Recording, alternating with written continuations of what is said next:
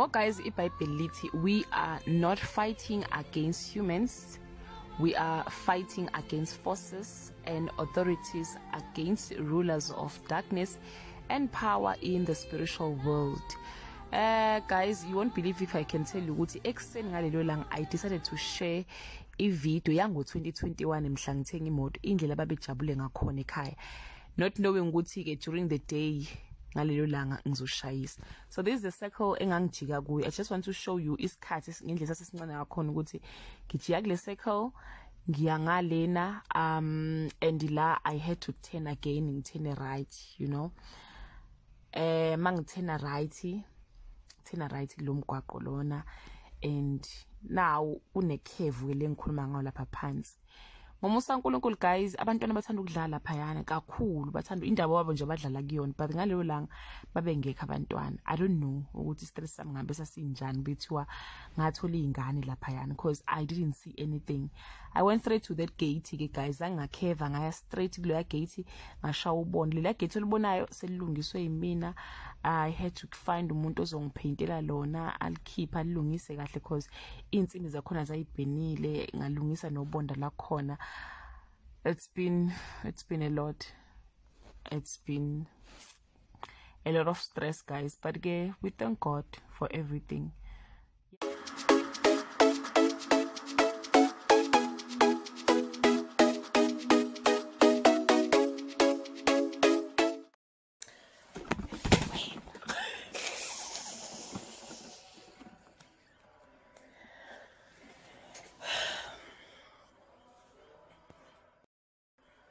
Hello everyone, welcome back to my YouTube channel, and thank you so much guys for tuning in. Guys, I've been planning to do this video since when the accident. I had a car accident April this year, April 8, a day before. It was a day before Good Friday. So I wanted to share the story with you, what really happened that day, you know. It was a very hectic day for me. I was very stressed, but at the same time I thank God for saving my life. What happened with I will start by saying I am a very spiritual person, or ngiyabona kancane nezinto engiyibonayo, although sometimes it's not that clear, but akhona ama signs. I don't think it's me, you know, I don't think it's me, but all of us kuba khona ama signs that show ukuthi yeah, this thing was about to happen, or khona into ezokwenzeka, yabo lawo ma feelings la ukuthi ngathi khona into ezokwenzeka, yabo. So into eyenzeka ukuthi ke on Sunday before the accident happened on Thursday, and on Sunday, the Sunday before the accident, I woke up in the morning. I was going to church, and when masafike ngiphume ngemsebenzini, I realized ukuthi ke umuntu lo opaka emva kwami akekho that day. Mangithi ngiyonokha endlini, because normally I'll go and knock bese ya move imoto, then bese ngiyaphuma bese yabuyela esibhesini, yabo. So that day mangithi ngiyamnokhela, baphendule bathi hayi ubaba lo uboshiwe, angazi wayenzeni, I don't know, uboshiwe so akekho. So the option kwawukuthi nje ngivele ngihambe ngetekisi, yabo. Not ngetekisi ngihamba manga, ngivele ngwalking ebusontweni because sonto liseduze. So I walked to church that day, angangasenza imoto. Okay, it's fine. Then Sunday, not Sunday, the other time, I think it was Monday, oh no, afternoon of the same day, or on Sunday, on that Sunday, ngangifuna ukuya mall.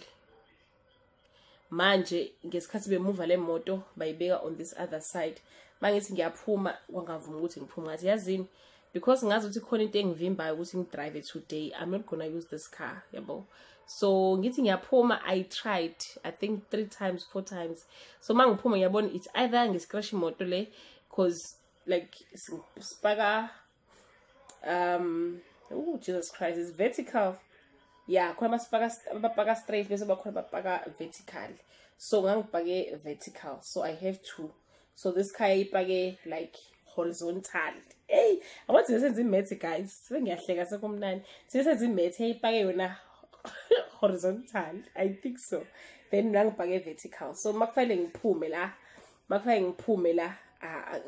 Either ngishaye imoto or ngishayise imoto yami egate. So I decided no, yazini, because there's something that tried ukuthi ngingayisebenzisa imoto. Let me not use the car. I took a taxi to a mall. Ngabuya ngathenga into engangiyifuna ngabuya. I didn't use the car on Monday, on Tuesday. Then on Wednesday, I wanted to go to the mall again. When we tried to start the car, imoto icishile. Imoto icishile, kufuneka ngithole umuntu ozongijump startela imoto. And normally mayicishile, it's either ngishiya ama-light on or indicate or something like. But many things I'm more recall, I don't remember what really happened that day, you know. Then ngacela umuntu wangijump startela imoto, ngaphuma ngemoto sayahamba sayemall. Then we came back. Then the only long distance I engayishayela ngaleya moto was going to work. I work in Centurion from Mamelodi. So ekseni ngahamba ngaya emsebenzini, everything was fine. Endlini hambe siyaxoxa. Khuluma ngendaba zama accident nendaba alungi. Khuluma ukuthi hey, yazi ukuthi hey ubani wathini. There was someone who said like umkhulu wasefamily longitshela ukuthi there was someone who said mangifika ngemoto emakhaya athi imoto kaSani ihamba phansi yabo emgwaqeni, but kwabanye ihamba enhlizweni. Ngathi ngiyabuza ukuthi ubani washo njalo, athi angeke kwazi ukungitshela, but khona umuntu washo njalo ukuthi hey le moto lengane ihamba emgwaqeni kodwa kwabanye ihamba enhlizweni. So I don't know ukuthi ke yayihamba enhlizweni zuba yabo. So ngangixoxela so story ekseni, not knowing ukuthi ke something was about to happen. And that day, it was the first time I posted my car on TikTok. I remember it was the first time I posted my car. The first time ngikhaya ngemoto. The excitement in my family yayinjani yabo. So ngapost video bekhabe celebrate yabo fika ngemoto. So it was the first time yabo. So ngahamba emsebenzini bese fika ngibuyele emuva. Saphuma ngabo 12 because the following day was by Good Friday. So mangiphuma ngabo 12, I felt so dizzy. You know, I felt very tired. But nga drive yabo. Endleleni kube khona into yabo in my mind ethi angicele my colleague, because I was traveling with my colleague uPortia, ukuthi angicele na drive yabo. But bengazi ukuthi ngiba right. Kodwa ngiyeza ukuthi ngiyazela kahle yabo lo buthongo lo a heavy buthongo yabo. So ngiyeza ukuthi ngikhathele, ngiyazela kakhulu. Yo, but ngihambe ngize ngiphume esiphithipithini emgwaqeni. Ngiphume esiphithipithini sengifike ngasendlini. Mangiyaka Portia, then I have to pass endlini. Ngadlula futhi yazi endlini. Ngadlula endlini. Then yo guys, yabona leliya langa leliya, I'll never forget that day. But yeah, so there's a circle laphayana, then after circle we turn uyatena, then bese uyatena futhi. Umgwaqo lwaya, it's a curve, guys. I'll just put the video kancane laphaya. It's a curve. Curve yakhona iso ne iso. So kufanele mina ngiqhamuka la phezulu faye ngehle mangifika ngicurve nomgwaqo. Then ubuthongo bakhona bangibamba amawala ke lapho. Angizange ngicurve. Ngajomba itshe lalilapho. Ngahamba straight ngawusha ubonda labantu, awusha ubonda lwefence yabantu, waqhuma amanzi, ipipe lamanzi, imitha yamanzi. That was the worst day of my life. Yo, yazini guys. Yo, kisemotweni angazi kwenzekalani. Ngiyeza ngiphushe ngimemesane. Hey guys, a second ngase ngisobondweni labantu. Ngangivuka kobunye ubuthongo engingabazi, like ubuthongo engingabazi that day. Yo, wafika umakhelwane kwenze njani? I don't know. I don't know. I can't even tell you today ukuthi kwakwenzekalani, but I know ukuthi kwangazi ukuthi i-windscreen ithilwe ngamanzi ngendlela eyayi bathini nje kwakulivindi nje ngakhona ukubona kahle yabo. But kukhona konke lokho leya ndawo ethanda ukudlala ingane. To cut the long story short, bafika abantu be-insurance, yeah, bafika be-insurance bayithatha imoto, yeah, bayilungisa imoto. Although yeah, bona bayilungisa kodwa imoto yabuya back isi-right. Mangifika endlini, I was so crossed, you know, trying to think it, but uNkulunkulu, why would we allow that, you know? But at the same time, ngacabanga like kakhulu ngokujula ukuthi isikhathi sama-holiday I was supposed to be ekhaya. Maybe I was supposed to travel home back to KZN, and I decided ukuthi angiye ekhaya because ngisaba ama-accident ama-holiday kahle. So, and I was so grateful ukuthi ayenzekanga isiphithipithini yabo phakathi komgwaqo la khona imoto eziningi ema-truckini. I was so grateful ukuthi ayenzekanga nemoto yabantu futhi.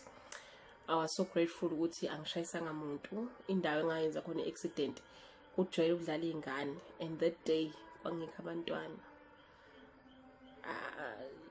Oh guys, ngangeke ngixolele bethiwa khona ingane eyalimala lapha, you know.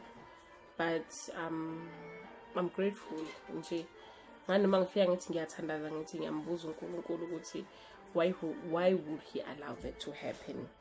Ngoba khona into esenhlizweni nami ukuthi yazi uNkulunkulu asikho isidingo sokuthi ngikubeka amabala, but I want to thank you ukuthi it was me, it was my accident alone.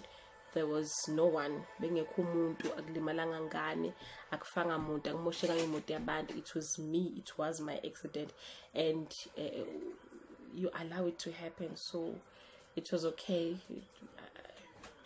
Ngambonga nje uNkulunkulu, ngathi ngibonga nje ukuthi uNkulunkulu akufanga umuntu, imoto iyalungiseka and isiyalunga isi-right. Yo, but trauma guys, trauma. Yo, ukuthi ngokhuluma nami ngivele ngikhali nje, ngicabanga ukuthi Nkosi yami. Yabo ngangicabanga nje noPorsche ngangihamba nayo ukuthi bethiwa kwalimala yena. Sefike ngitshela ifamily lakho sisebenza naye i-office eli-1. I'm like, if ngangizosebenza kanjani emsebenzini, ngangizosebenza kanjani kwazi ukuthi kwenzeka i-accident kwashona umuntu ngangidriver. I'm like ngathi mina umbulele. Hey guys, yo uNkulunkulu is so faithful. Oh, God is so faithful. Ngiyambongela lokho nje ngathi uNkulunkulu ngiyabonga ukuthi you have saved life. Like akufanga umuntu. I was just thinking like kuthiwa ngesingisi, but ngangicabanga out of the box ukuthi if ngizosebenza kanjani emsebenzini ucolleague eseshone kade driver mina babekhuluma bethi akasekho like yo, it was a lot in my mind. But guys, I want to thank God for his faithfulness. He's so faithful in my life, and I will always grateful. Thank you so much for watching this video. Do leave your comment below if you have ever had the same, like if one were situation efanayo ukuthi wandlula kanjani lapho, like how did you deal with the whole situation. Bye.